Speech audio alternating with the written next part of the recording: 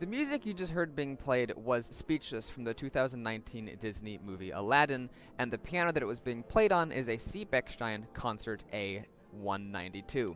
As you can hear, this is not the average sound you get out of a piano of this size. It's 192 centimeters, and sometimes pianos of that size can be a little iffy. However, that is not the case with C. Bechstein. I absolutely adore the sound of this piano.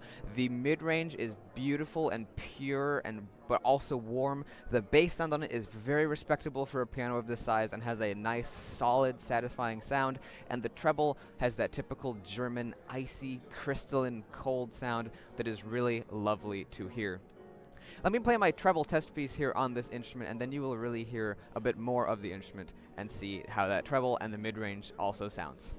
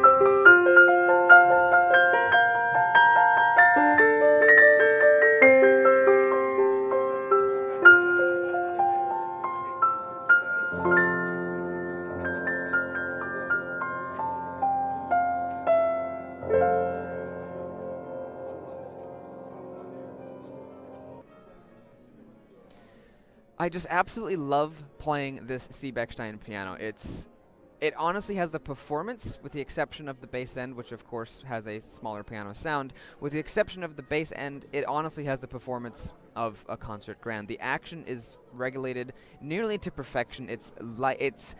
The feel of it is a little bit on the heavier side, but it is very, very responsive. It's not heavy, it's kind of in between light and heavy. It's on the lighter end of things, but starting to move towards what I would consider being heavy. But it has an extremely responsive feel. As you can see here, it doesn't take much effort at all for those keys to start moving down. They really do have a fantastic feel, and I love playing the piano. The action is a massive benefit to a piano when it has a good action. It's your link to the instrument, and if that link isn't very good, if the action isn't well regulated, even if the piano sounds good, you can be fooled into thinking it sounds bad because the action is poor. However, this piano has a fantastic action that's a dream to play, and it just makes the playing experience so much better than it would be if the piano only sounded as good as it did, but it had a bad action. The action just really increases the playing experience, gives me an excellent, excellent dynamic range, and really makes it wonderful to play. I mentioned the bass end on this piano, and that it's very respectable for a piano of this size. Let me show you that again with the bass test piece that I have.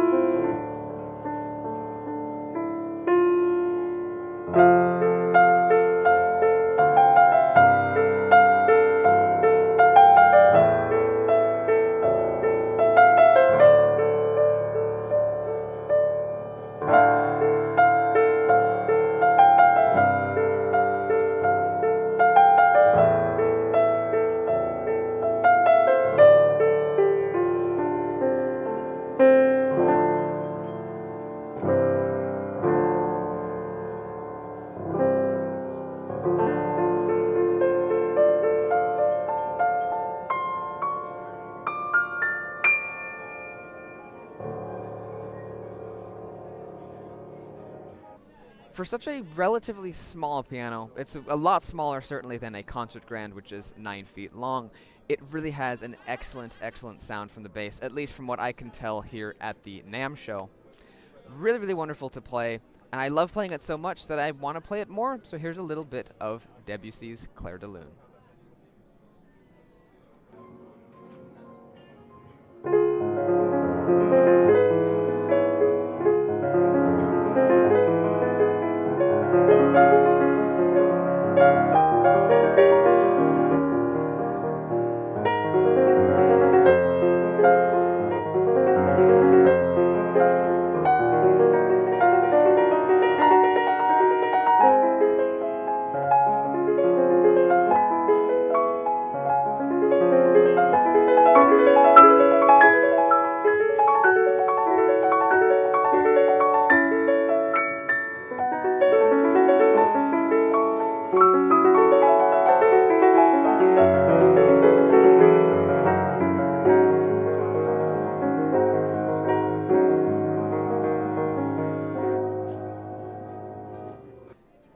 It's just, I don't even know what to say about it. I really, really enjoy this piano a whole lot.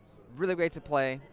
Wonderful, wonderful piano. But so far, I've really only played quiet stuff with the exception of the beginning with Speechless. Let's play the entire third movement of Moonlight Sonata on this instrument and see how it does with that.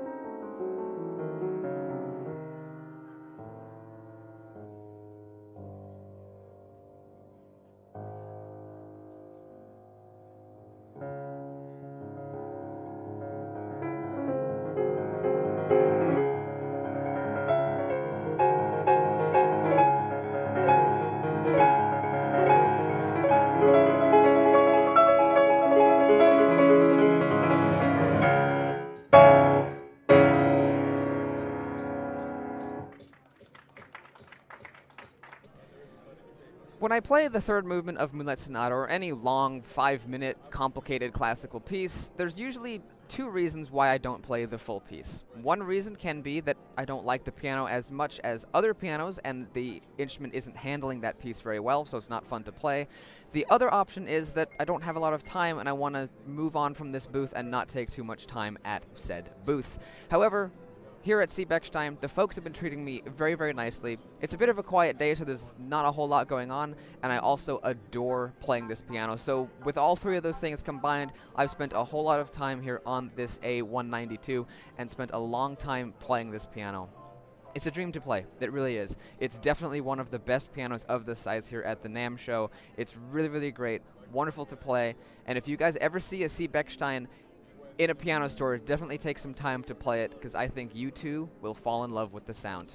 So here's a look at the inside of the Bechstein piano that I was just playing. As you can see, it looks absolutely beautiful. Everything here is absolutely brand new, and it looks really pretty. One thing I want to point out is that it has this traditional German feature of having a wooden interior to the piano, while the outside of it is the polished black look. This is very common. You'll see this on Hamburg Steinways and on Bechsteins and on many, many other European pianos. It's a very common thing to do there, and some American makers and makers from other countries are doing this as well, but it kind of originated in Europe, and it's a very, very old tradition that Bechstein continues to this very day, and it's a very nice touch.